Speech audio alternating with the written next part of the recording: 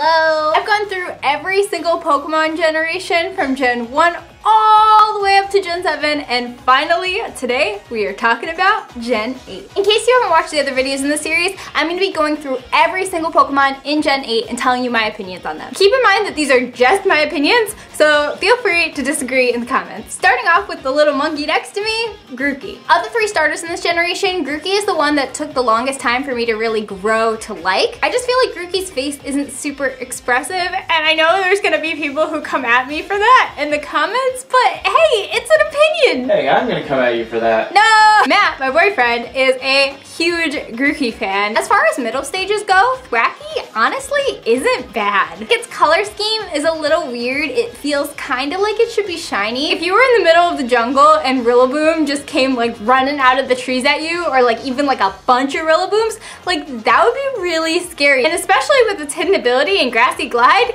it lives up to that. Moving on to my personal favorite starter from this generation, Scorbunny. I feel like I relate to this Pokemon a lot because I also tend to be a pretty high energy. Raboot's design does not get enough love, like little emo Scorbunny. Cinderace with its hidden ability is basically like this generation's Greninja. Probably my favorite Pokemon in this entire generation. And yes, I know its arms are weird, I agree. The design there is not great. So I know I don't have a Sobble plushie next to me, but that does not mean that I dislike Sobble in any way. And the Sobble plushie is with my friend who lives in Connecticut. Shout out to you. Hi, hope you're doing good and stuff. Sobble is so stinking cute. Like, I just want to pick it up and hug it and be like, it's okay, baby. It's gonna be all right. Drizzile is not my favorite middle stage. I just feel like in terms of its personality, it's such a huge shift from Sobble. I know a lot of people aren't fans of Inteleon's design, but like, you're wrong. Inteleon is awesome. Yeah, it's probably the worst competitively out of the three starters, but its design is cool. I think how tall it is makes it actually look kind of intimidating, and the finger guns thing is both like funny and also just, I don't know, I like it. So Squovit is unfortunately the only shiny Pokemon I have gotten in this generation so far. Kinda just looks like a Disney squirrel. Freedon also looks kind of like a Disney squirrel, but like a little bit worse. For the most part, I like Rookedy's design. I like its cry, I like the way it moves in the wild, but I do feel like the little yellow part on its belly should be light blue. Corvisquire feels like a natural like middle stage between the first stage and final stage of this Pokemon. Corviknight though, oh my god, like when I saw this Pokemon for the first time, what is that? I want one so bad. I was freaking out. Look at Corviknight's design. Like, whoa, this like dark blue metallic bird with red eyes, and it carries like taxis around, and it's also got this like Edgar Allan Poe, like quote the raven nevermore thing going on, and I'm just like, yes,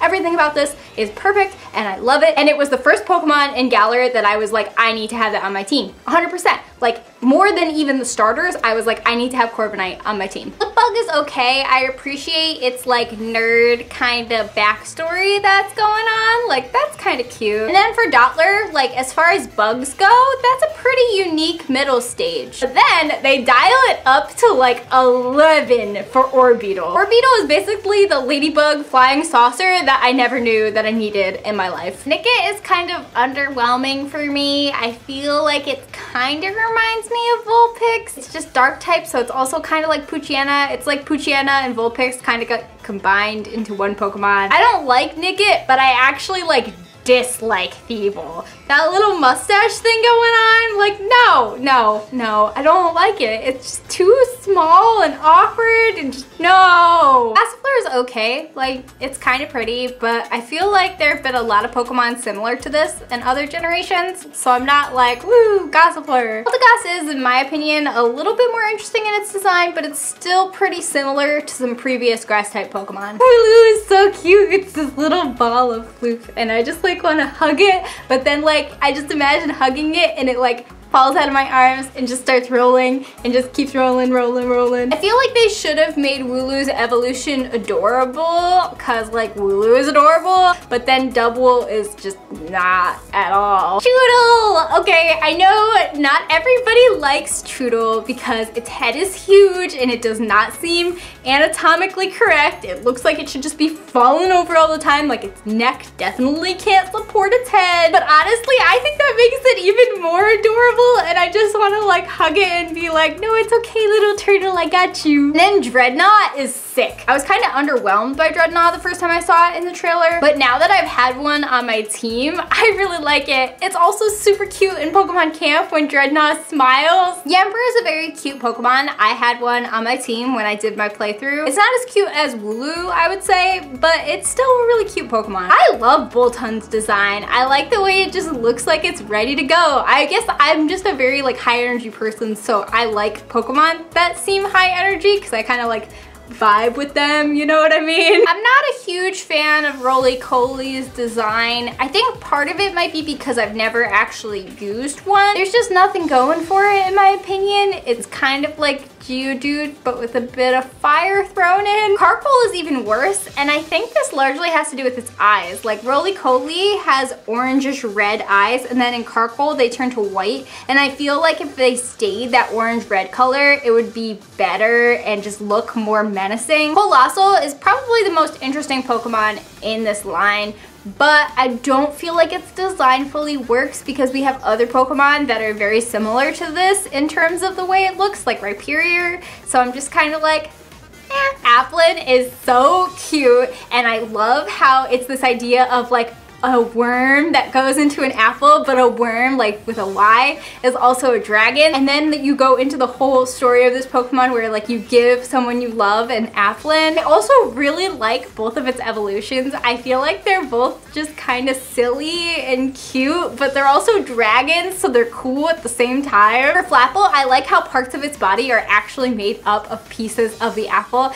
I like how its little cheeks are. Like they're just kind of cute. The form that I had on my team though was Appleton. I'm a huge fan of apple pies because my grandma used to make them for me all the time, and so it just brings back so many memories. I actually named my Appleton after my grandma. I honestly forgot Silicobra existed until I started this video, and yeah, that probably tells you everything you need to know about that Pokemon. Sandaconda on its own is not very interesting, but its Gigantamax form is really cool. Like the whole sand tornado thing with the little snake head peeking out the top. Everything about that is just awesome. Next up we have Cramorant, which is a hilarious Pokemon. The fact that it shoots Pikachu out of its like beak sometimes is hilarious. Barracuda is okay, I guess. Like the design makes sense. It's kind of like an arrow that shoots through the water. I just kind of wish it had a different color scheme. I don't feel like those colors look fantastic together. They just seem kind of a bit too dull. And then Barracuda is like straight up just not a good looking Pokemon, but it's very fast and it's pretty strong. So like I respect it, and I would like never talk down on somebody for using one because like it's a powerful Pokemon. I have a feeling that there might be some Toxel fans out there, but I very much dislike this Pokemon. I feel like it's kind of like Whismur, but like way worse because it's not very cute. It's like a baby that just cries all the time, and like I don't want that in my life. Toxtricity though is significantly cooler. I thought that it would be better competitively, but it's actually just not that good. Like I have never been able to use one in a way that really works. I really like Sizzlipede's design. I like the way that it can kind of hide in the grass because it's really short. And unlike with Thievul, I feel like this one's little mustache kind of works because it's like a fire mustache. And then Centiskorch is just straight up cool, especially its Gigantamax form where it goes all like, you know what I mean. I haven't used a Centiskorch in battles in any way, but because of its ability, it works really well to have on your team when you're hatching eggs. Clobbopus's design is just okay. Personally, I don't really like this Pokemon very much. It feels kind of unnecessary. I feel really similarly about Grapploct. I like its design a little bit more than Clobbopus, I guess. But I feel like if I want like a luchador Pokemon, I'm probably gonna go with Hawlucha. For those of you who don't know, I drink tea a lot. Like many cups a day, probably like 5 cups a day. Decaf, guys. I have enough energy. I do not need more caffeine in my life. So of course I like Sinistea. Plus like the little pinky with the little hands for the cup thing is just, it's perfect. It's a perfect teacup Pokemon. I also really like Poltegeist for similar reasons. The fact that it's this little ghost in a teacup, like yes, I love it. Atena is cute. It reminds me of this like cartoon comedy sketch where it's like everybody has to wear a hat and then they beat up the guy that's not wearing a hat. I don't know if you guys have seen that. That probably doesn't make sense if you haven't seen it. Maybe I should like put a clip of it over here somewhere.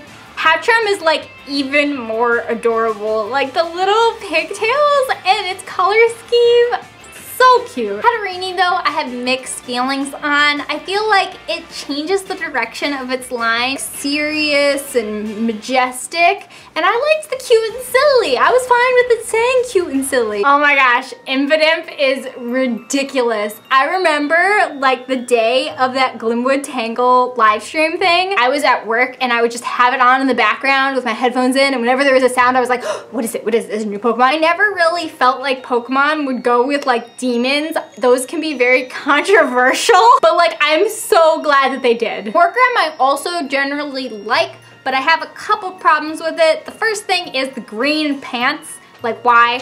Why would they do that? It does not work with the other colors in this Pokemon's design. And then also its nose being like really long and pointy. I don't like that about it. But other than those things, I like this Pokemon. When I first saw Grimmsnarl, I was kind of disappointed because I felt like it wasn't the right progression from Impidimp. I also, again, really don't like the green in its color scheme, but then I saw Grimmsnarl's shiny form and that design is fantastic. Like simply changing the colors would have done so much for this Pokemon. Its Gigantamax form though is incredibly scary. Like, whoa, the first time I saw that, I was like, I'm about to die, aren't I? This is the end. This is how it all ends. Pretty sure I like one hit KO'd it, so there's that. Hashtag Sword and Shield too easy. Galarian Zigzagoon is super cool. I love the way it like jumps around. I love its color scheme. Its shiny form, oh my gosh. I want its shiny form so bad. Like I have fought so many Zigzagoons for EV training and I still have not found shiny. Galarian Lineage is also pretty cool, but I just don't have as many interactions with it as I do with Zigzagoon. I also am a big fan of Obstagoon. I like the way that it's just kind of crossing its arms and acting all tough. It reminds me of like everyone's preteen / early teen emo years. I don't like Galarian Meowth. No, I don't like its design. No. Berserker though has definitely grown on me, especially seeing how it runs in the overworld and learning a little bit more about its like Viking origins. Galarian Corsola, like yes. They already kind of talked about how the coral reef is going extinct in earlier generations, but now like having it actually be a ghost type Pokemon was just perfect. Plus if you give that thing an Eviolite, it is scary to fight. I also really love Cursola's design. I kind of wish it had a slightly different name because I feel like it's too close to Corsola. But like other than that, very cool. Galarian Farfetch'd is okay. There's not really much to say about it. It kind of looks like regular Farfetch'd. Surfetch'd though is a very interesting Pokemon. The way that it can just kind of land critical hits, it's kind of insane. I'm glad they gave Farfetch'd a little love. Galarian Ponyta is adorable. Like, oh my goodness, it's so cute. Originally, I was gonna get Pokemon Sword, and then they revealed that Galarian Ponyta was only available in Shield,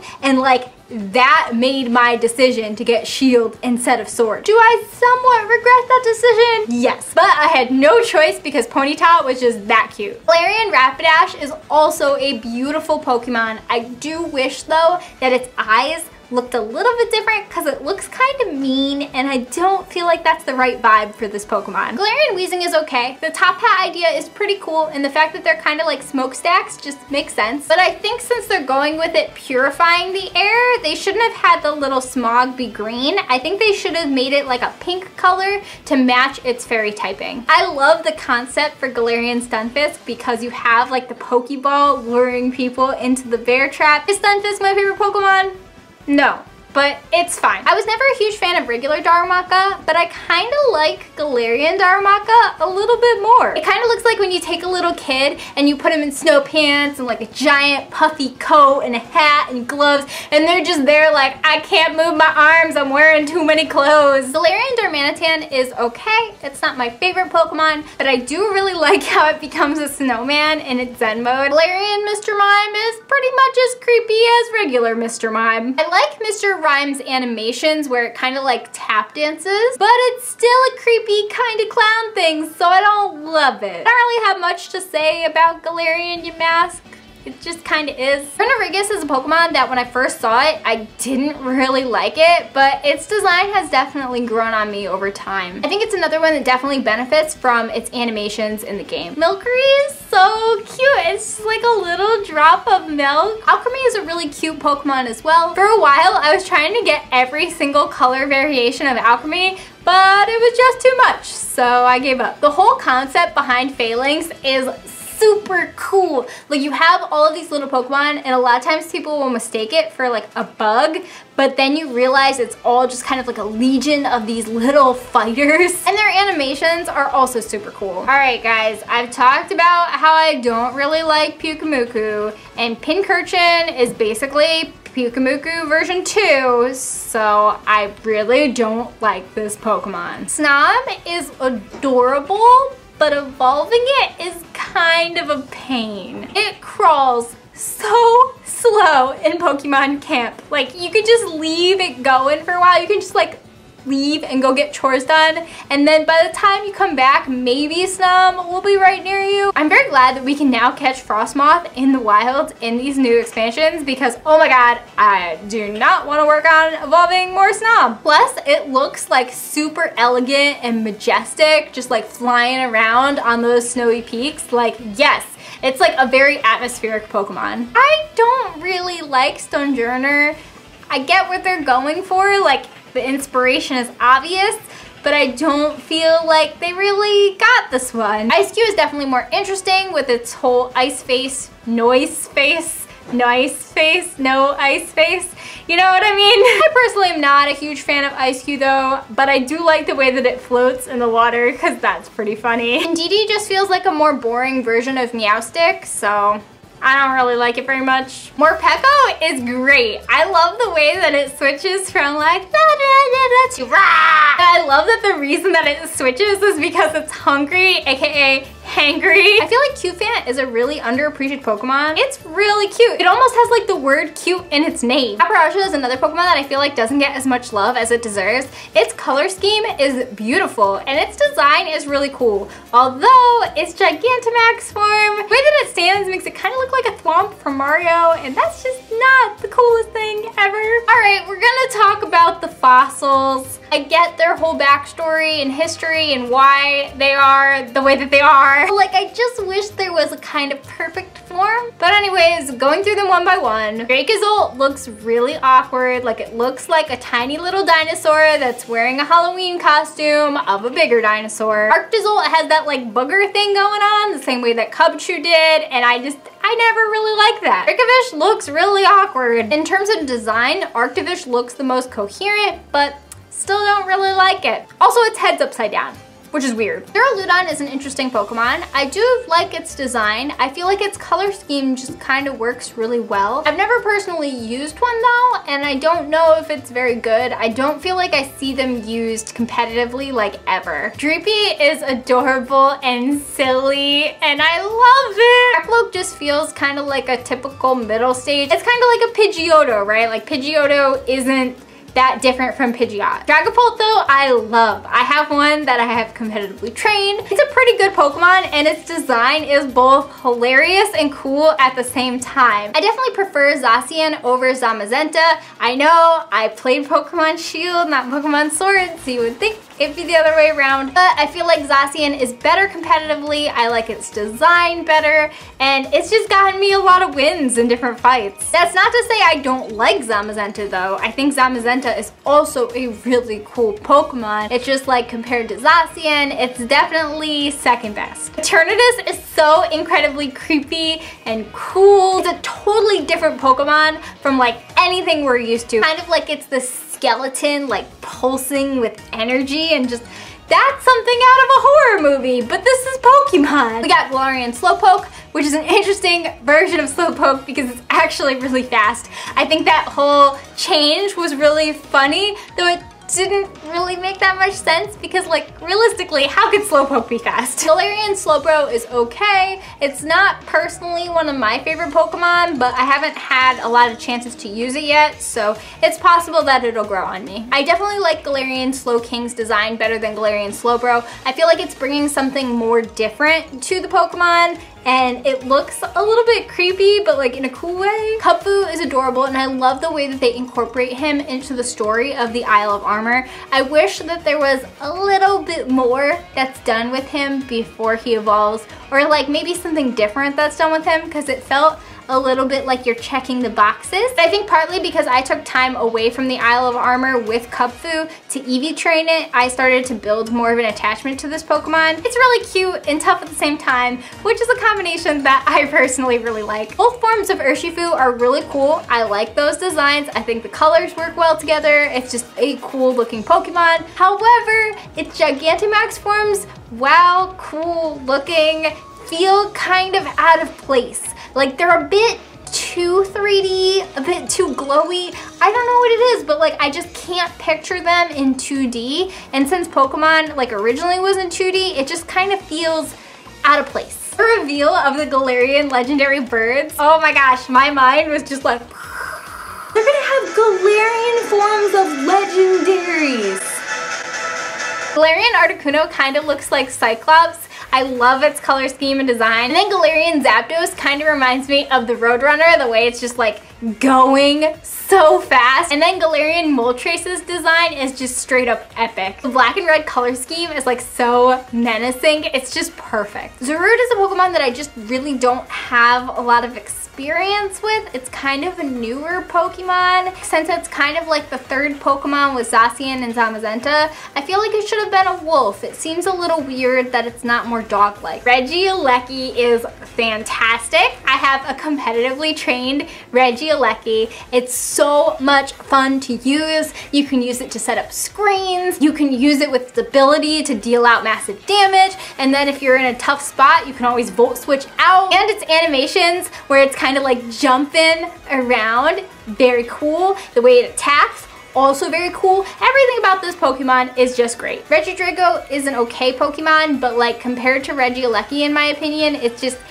not as good. I do like Regidrago's color scheme, but I don't really feel like it makes sense to have a Dragon Regi. In terms of competitive viability, I chose Glastrier over Spectrier because I felt like I needed more of what Glastrier offers as opposed to what Spectrier offers. But in terms of design, I just think Glastrier is okay. I like Spectrier's design a lot better. I feel like the colors work better together and the whole vibe that it's going for is just more interesting to me. Honestly, both of these Pokemon are pretty great and I wish that I could have both of them, but sadly, you can't. When I first saw Calyrex's design, I was not super enthused. I didn't hate it, but I was just kind of like, meh. But seeing it float around and take control over different things and use its different powers, I like it a lot more now. And those are all of the Pokemon in Gen 8. And all of the Pokemon, if you watched my other videos. It feels kind of like an end of an era to have done all of the generations. Let me know in the comments what other Pokemon related videos you would like to see. And of course, make sure you like,